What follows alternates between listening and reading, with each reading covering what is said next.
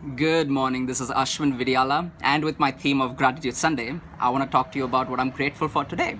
And I am thankful for my friends and my family. I know it sounds cliched, I understand that.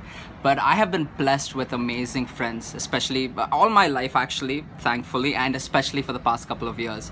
And I'm grateful for an amazing family because I know a lot of people who don't have maybe one or the other parent and they don't have siblings, but I'm just so thankful for my family. And I'm also thankful for my health because, as you know, I've had knee surgery recently, and the doctors tell me that I'm healing very, very fast. Like, they're almost surprised, like, how is that happening? So I'm thankful for my health.